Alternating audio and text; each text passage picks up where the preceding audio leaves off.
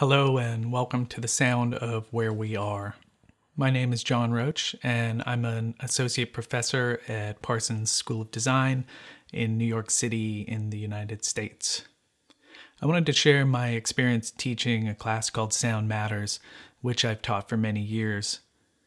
Of course, in fall 2020, this is what Parsons looked like for me, and I found myself teaching this course for the first time remotely. Sound Matters aims to introduce students to the ways that sound cuts across disciplines and impacts our perception of the world. An important emphasis is on the impact that sound has on our understanding the built environment. First, I'd like to give you a little bit of framing. Geographically, most of my students in fall 2020 were on the East Coast of the United States, and I had one outlier in Shanghai. They were an incredibly heterogeneous group, representing nearly every undergraduate program at Parsons, which is ideal for me since I'm interested in the transdisciplinary potential of sound. The 15-week semester moves through different frames for engaging with sound, from perceptual and environmental to technological and physiological and psychological to semiotic to spatial. There are a series of staged projects that move from the role of sound and memory to explorations of recording and transmitting sound, to engaging with the way that we add sound to the world, and finally to the exploration of sound and sight. And I'll focus on this final project in this presentation, but I'll dip into some of the other projects to highlight some connections and the experiences of retooling a class for a remote environment. Here's a little description from the project handout I gave my students. In the final project, you'll explore the sound of a site close to you and create something for that place. The final project will be a site-specific work that explores the nature of sound at a place nearby that you have access to. The work that you create could take many forms, for example, an acousmatic sound work, a performance, an interactive piece, a participatory event, a service, even a visual piece about sound. Like many of us, I reworked projects that I'd created for an online context. When this class ran on site, the students selected locations around campus and they created work specifically for those spaces. And the class ended in a tour of the various projects that we encountered, and we experienced them together. That was clearly not possible in fall 2020, so it opened up an interesting possibility. What happens when they select a site where they are? What's gained or lost when the work is not experienced in an embodied way on site?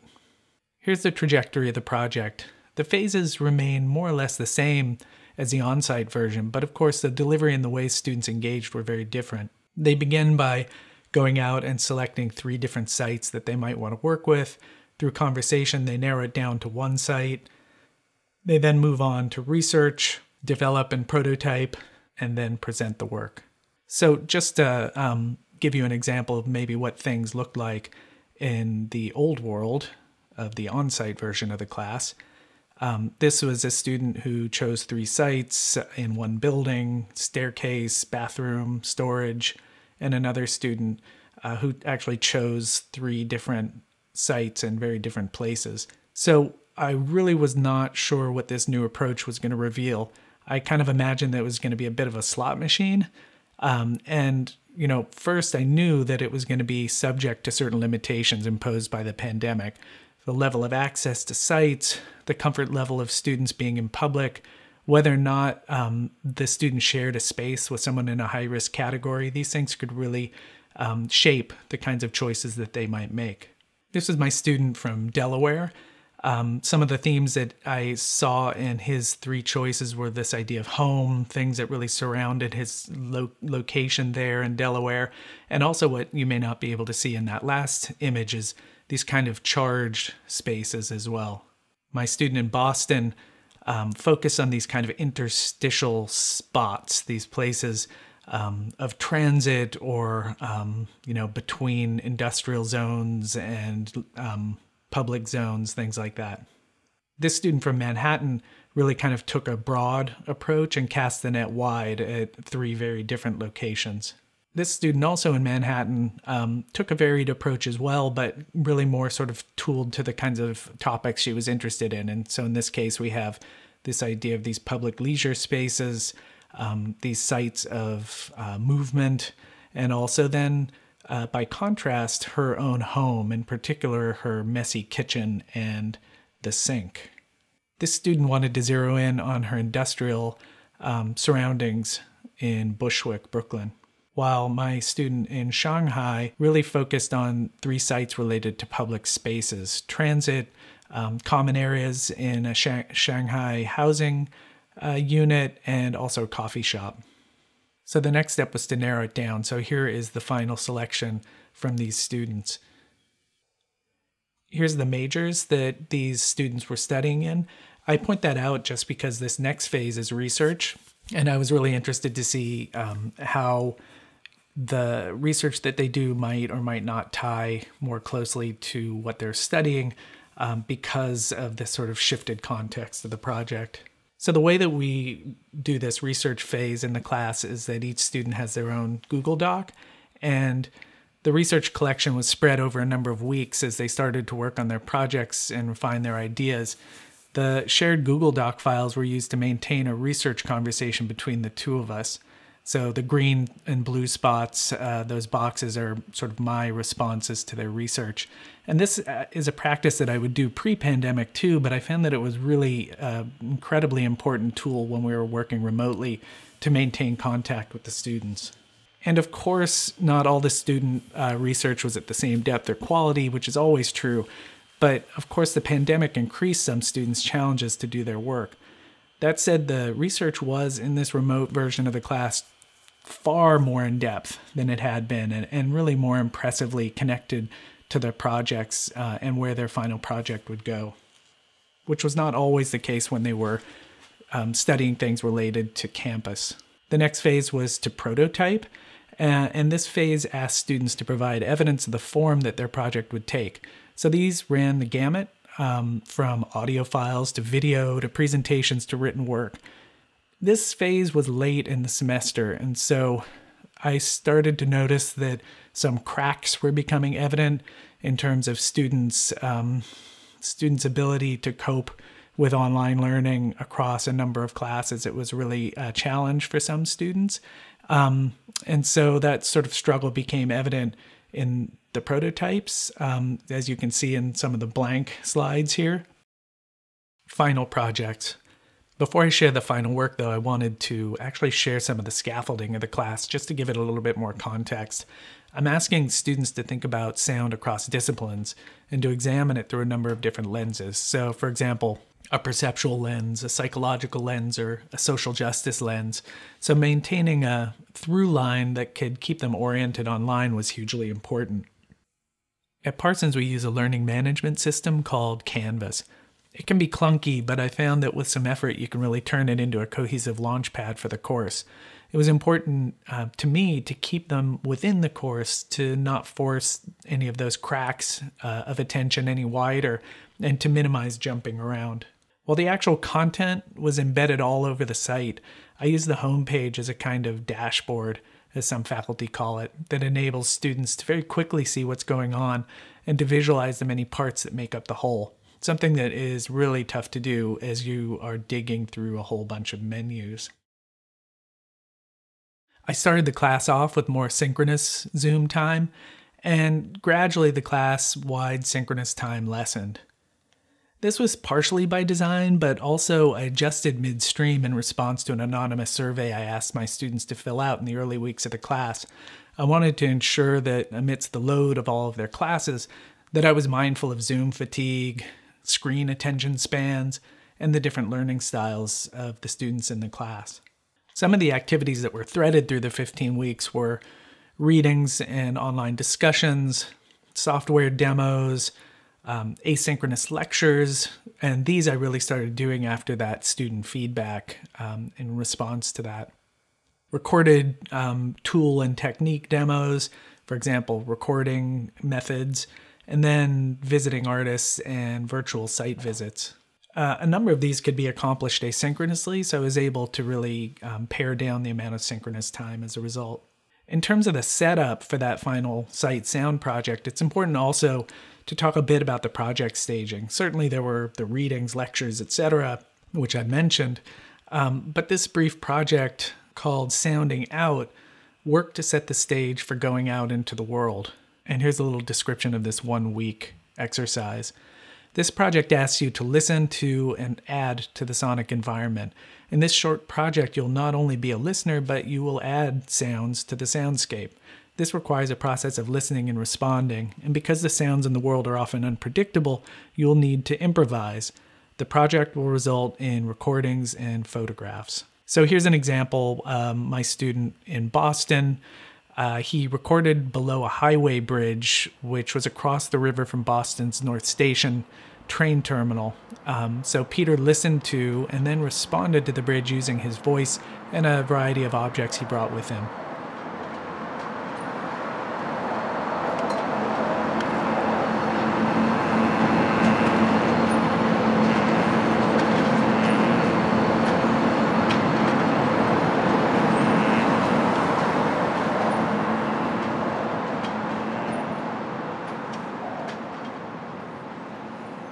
In this example, Rosabelle performed with the morning soundscape of Prospect Park in Brooklyn. She captured the occasional contributions as well of the bikers, joggers, or dog walkers that came in the park in the early mornings.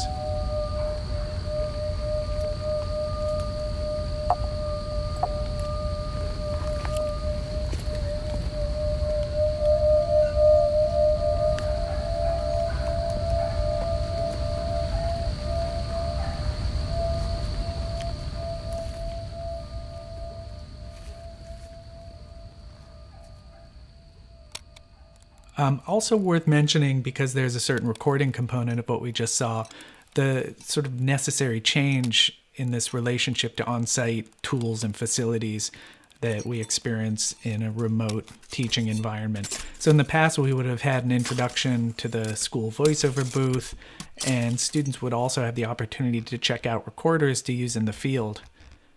Obviously, that was not an option, so we shifted to a recorder that most of us have with us all the time. There's an obvious deficit here in terms of things like quality or kind of professional methods, but there were some unexpected benefits too.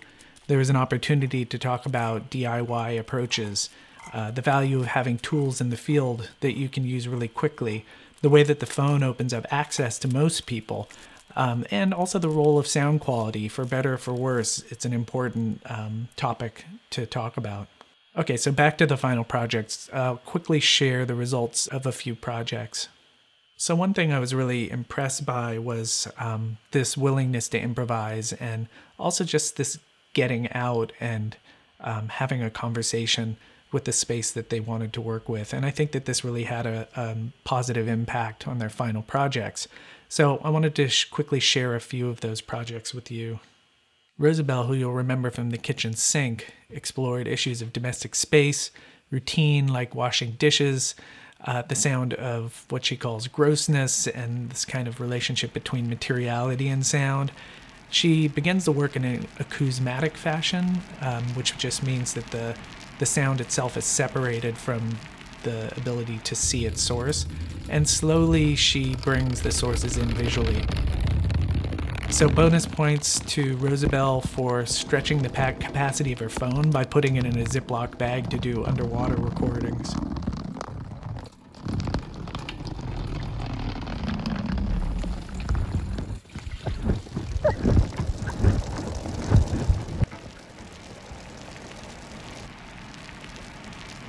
Peter, our product designer in Boston, chose to explore Binney Street. He became interested in the idea of electromagnetic transmission, urban noise, and the idea of forensic listening.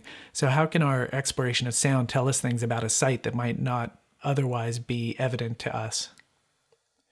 He built his own antenna to pick up the electromagnetic frequencies and captured the sounds with a recorder. And he mapped the kinds of transmissions he was picking up as he moved along different paths. His final work focused on this route. And finally, he created a map where you can simultaneously follow his journey while hearing and seeing the radio transmissions he encountered along the way.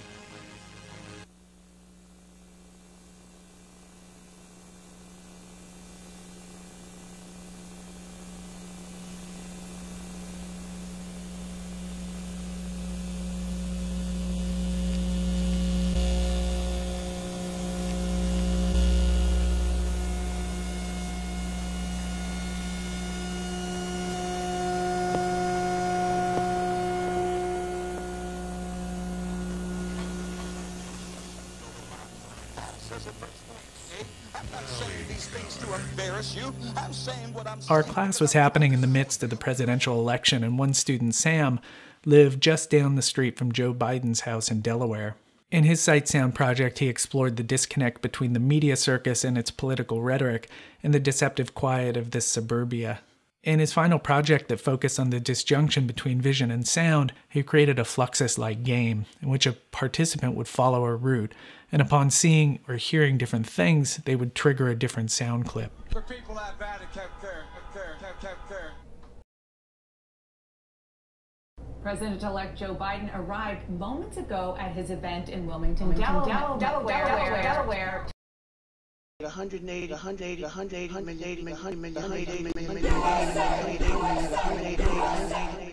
He tested the project with his parents, who found it, quote, disorienting, overwhelming, and random. So Sam considered that a success.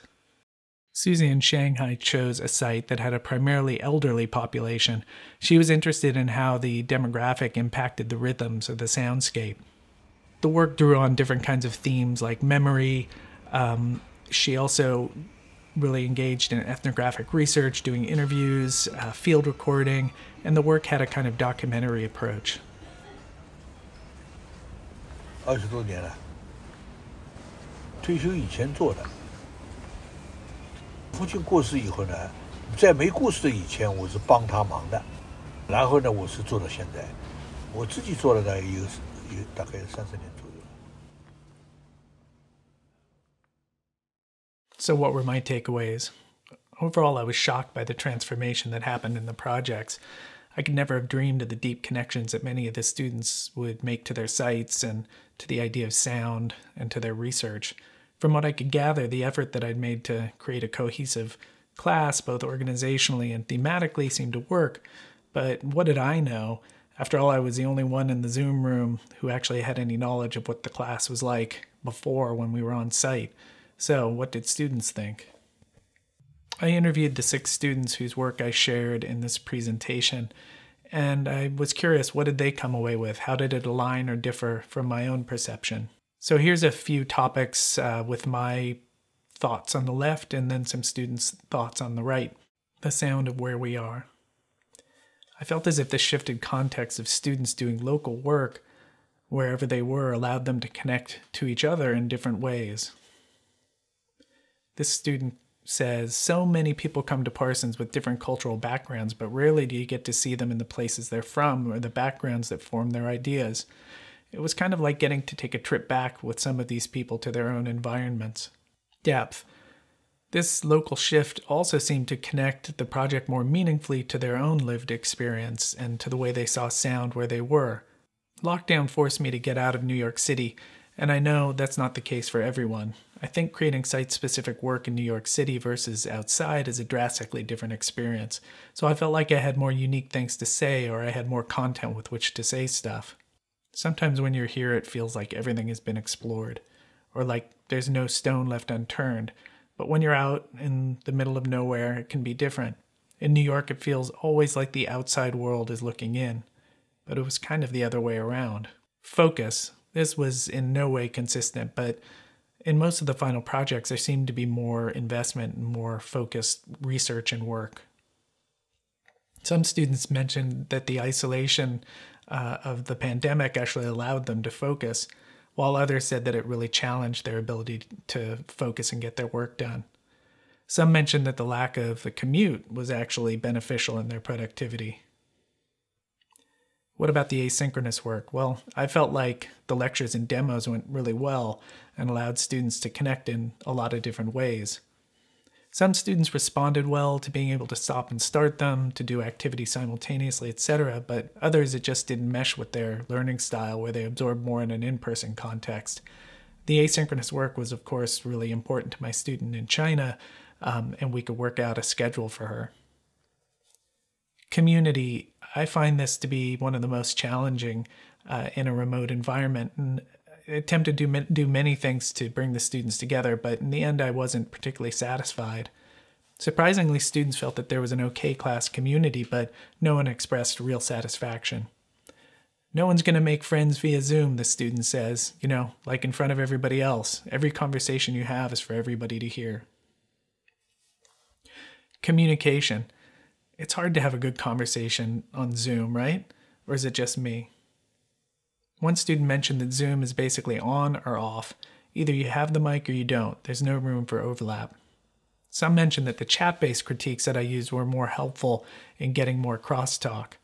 Some felt, however, that even in the chat it was a little hard to be genuine, knowing that it was, quote, on the record. These projects are traditionally pretty open-ended, but I was unsure how that would be received in this particular online context. Students generally appreciated the openness, and in the challenges of remote learning, it allowed them to connect to the project. Students also mentioned that moving from more constraints at the beginning to fewer at the end was important. A student mentioned also that it might have been easy to get lost in some of these open-ended projects had there not been these kind of check-ins that I programmed in with the research docs. So that was good to hear. Despite the challenges, I believe that this class has benefited greatly from its online context, and students connected to sound in ways that were completely different than my past approaches. I have every intention of folding this learning into my methods in the future, whether they be on-site or online.